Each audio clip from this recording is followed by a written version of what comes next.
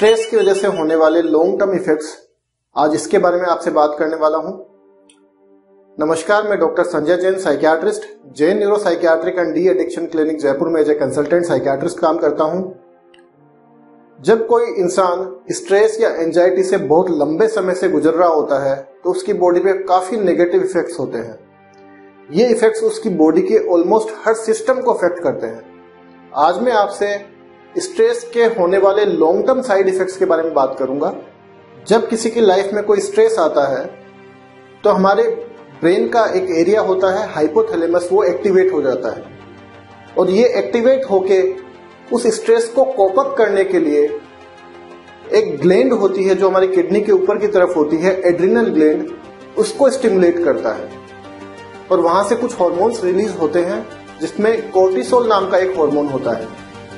यह हार्मोन हमारी बॉडी को प्रिपेयर करता है उस स्ट्रेस से फाइट करने के लिए, जिससे हमारी हार्ट बीट बढ़ती है, हमारा ब्लड प्रेशर बढ़ता है, हमारी बॉडी के अंदर एनर्जी की सप्लाई बढ़ जाए, इसके लिए शुगर का लेवल बढ़ जाता है और जो बॉडी फंक्शंस एसेंशियल नहीं होते हैं उस समय के लिए उनको शांत कर देता है। जैसे कि हमारी ग्रोथ का प्रोसेस, हमारा डाइजेस्टिव सिस्टम, हमारा रिप्रोडक्टिव सिस्टम और हमारा इम्यून सिस्टम।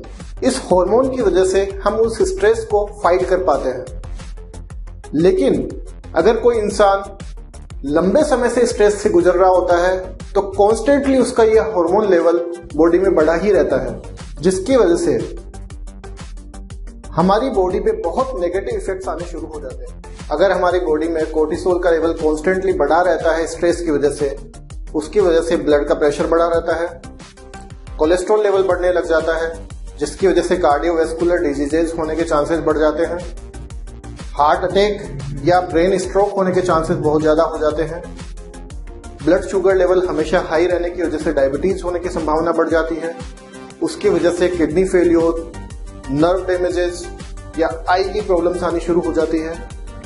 डाइजेस्टिव सिस्टम को कॉन्स्टेंटली सप्रेस्ड होने की वजह से गैस्ट्रिक सिम्टम्स आने शुरू हो जाते हैं, गैस्ट्राइटिस रहना, खट्टा पानी गले में आना, वेट गेन होना शुरू हो जाता है और मोटापे की संभावना बहुत ज्यादा बढ़ जाती है। हमारा इम्यूनिटी बहुत कम हो जाती है, जिसकी वजह से इन्फेक्शंस बहुत जल्दी जल्दी होते हैं और लॉन्ग टर्म में कैंसर तक की होने की संभावना बढ़ जाती है। हमारा एंटी एजिंग ग्रोथ हार्मोन कम होता है, जिसकी वजह से हमारी एजिंग की स्पीड बढ़ जाती है और हम बहुत जल्दी बुढ़े दिखने लग जाते हैं। हाई कोर्टिसोल की वजह से हमारे सेक्स हार्मोन्स कम हो जाते हैं और इनफर्टिलिटी तक की समस्या हो सकती है।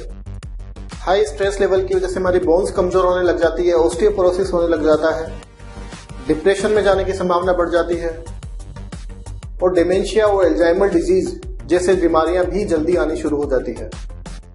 दोस्तों, इस वीडियो का मकसद यह है कि अगर आपके आसपास में कोई लंबे समय से स्ट्रेस से गुजर रहा है तो उसको इन सब साइड इफेक्ट से बचाना जरूरी है। इसलिए जरूरी है कि उसे किसी साइकियाट्रिस्ट के पास ले जाया जाए और जल्दी से जल्दी उसको स्ट्रेस से बाहर निकाला जाए।